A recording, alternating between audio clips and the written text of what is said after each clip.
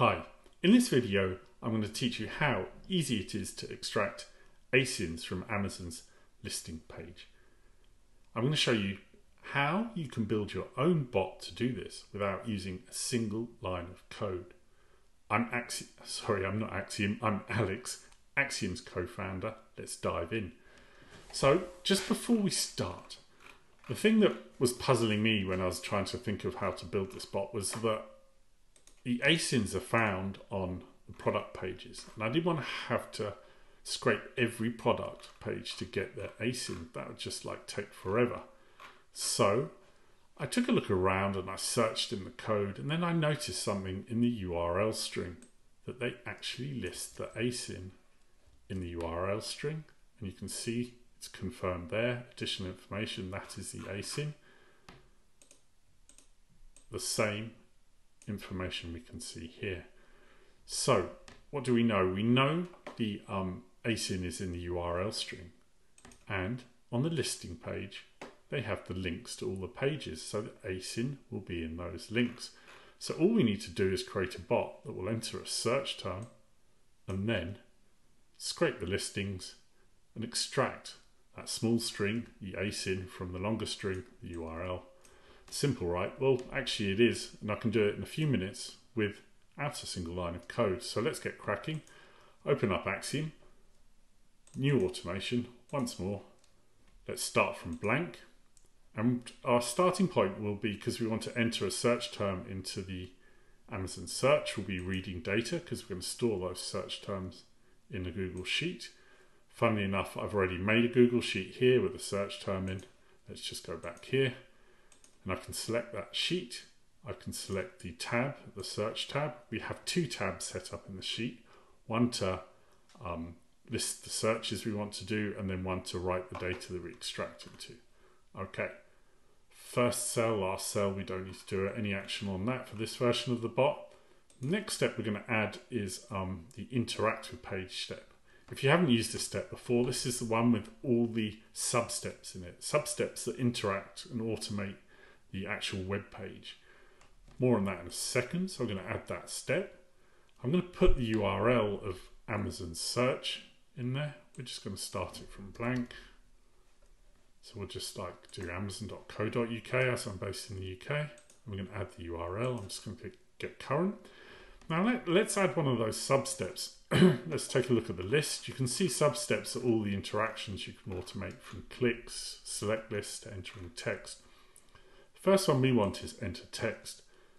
Let's set this up by selecting the text field we want to enter that data into, and that's the input field, the search.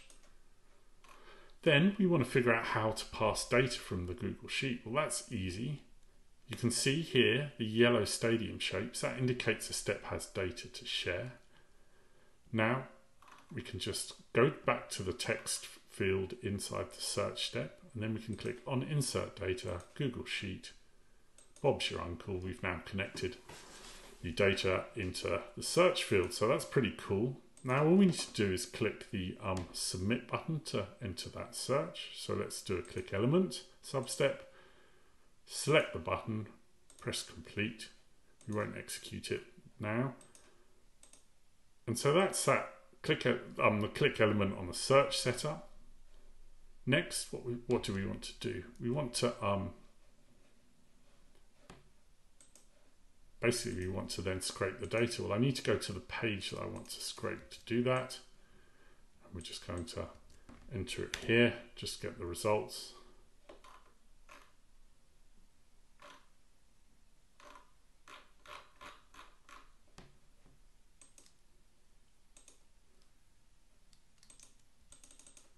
Let's actually do this page.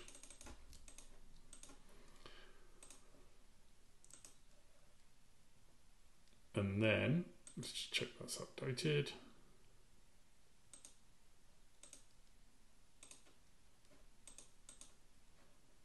Cool. Next, clicked on the go. Then we just basically want to scrape the data. So we're going to look for the scraping step. Get data from web page.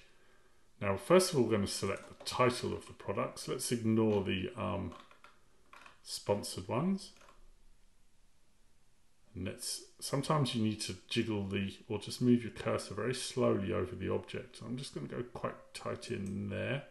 Now we want to make a repeating selection, so I'm going to click it again. You can see Axiom's grabbing the titles. Now I'm just going to move myself up here a bit so you can see our selector toolbar below here. And by default it's set to select text. Now I'm going to add a new column because we want the URLs as well. I'm going to repeat. The URL is also stored on the text, so I'm just going to repeat that trick I just did. In fact, I'm just going to reset that step. Didn't quite get that right. And this time you want to change it to the link.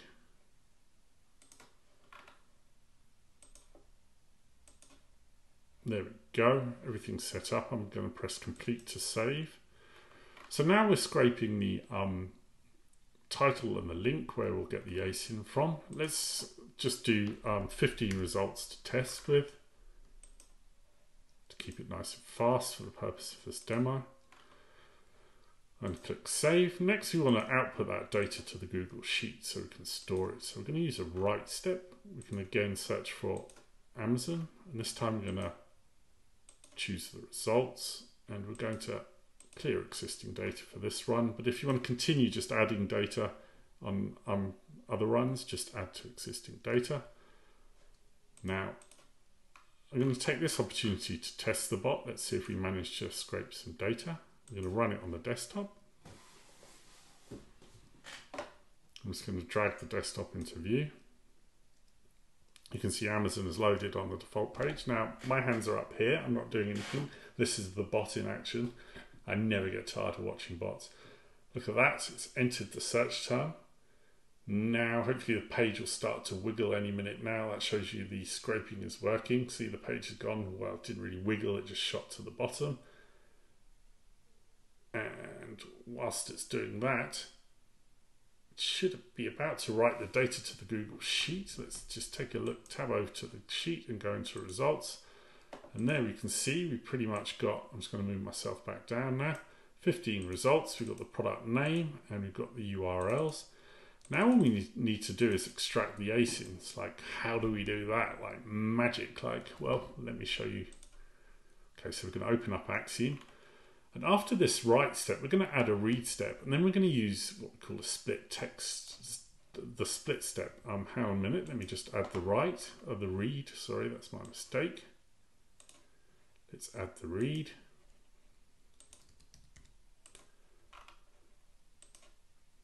Amazon, sheet name, I'm going to read from the results. You can see the preview's changed. That's cool. Now we're going to use the split step, and let me just search split by character step. So what this does is basically you've got the URL, it's a long string. This will break off a part of it, and what we want to do is break off the part before the ASIN and the part after the ASIN. So how do we do that? Let's add the split step. We're probably going to need 2 of them because we're going to split like the front off and then we'll split the back off. And then we just need to take a quick look at the string. So you can see the ASIN is down. Where is the ASIN? Is here, just before DP. DP slash. Now that's consistent on all the URLs. So, pardon me. Let's select the data we're going to bring in, and we're just going to do it on column B. Clear all. Column B, save and close, and you'll see now in column B we've got the first part of the ASIN there. Now we just need to get rid of the last. Now this is magic, watch this. The first time I used the split step I was just like, well, it's so cool, and like I just like built a bot for someone and it was like, there you go, that's how you do it, and then they've been using it ever since. So I'm going to add another split by character. And then this time we're going to pass the data, well, it's already connected from the first split by character step. And then we're going to add, let's just make sure we're selecting the right data. Clear all, we just want column B again. You can see that it's got column B. and it split all the data because we haven't put an option in there. So it's literally broken it all apart. Now we're going to put a trading in there, and we can see the data in column now. Column A is now the ASINs. Look at that magic. Now that's the split steps done. All we need to do, and we're almost done here, is write data to a Google Sheet. Amazon, select the sheet, the results. This time we're going to set a starting cell, and we're going to add to existing data because we don't want to overwrite the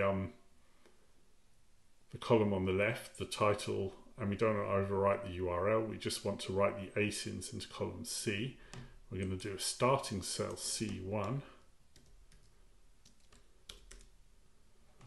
Okay, so that should be it, the bot set up. I'm going to click save.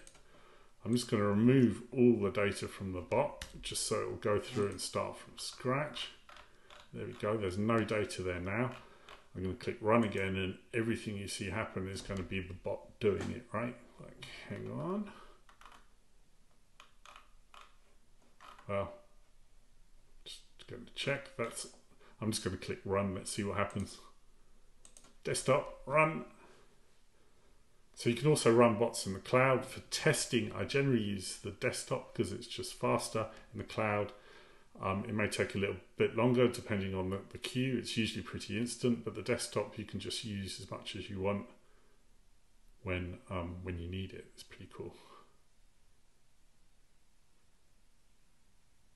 So Axiom should do the whole search thing.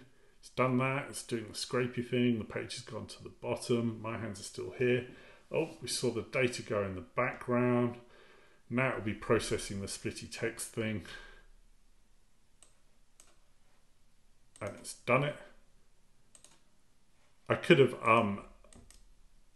one mistake I made. That's not really a mistake, a preference. I could just go back in and fix that now. When I'm writing the data to the sheet here, when I choose the split character 1 to write there, I'm going to clear all because I don't really want the trading part. I just want that. I'm just going to delete all that data again, and then we're just going to click run once more, and lesson over. Run.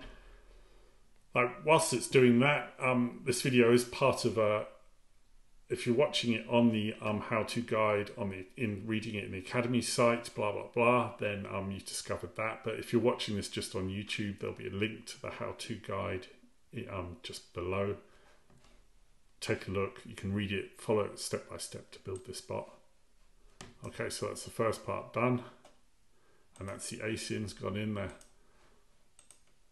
That's pretty cool. So you can imagine how useful this bot is. You can just use the bot to further configure Amazon search, refine the data that you want, and then just extract your products and their ASINs.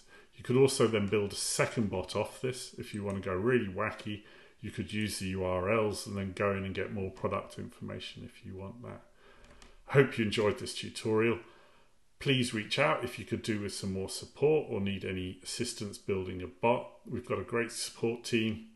All you need to do is go to our website /support and then enter your query in, click submit, and we'll get in touch with you. Thank you.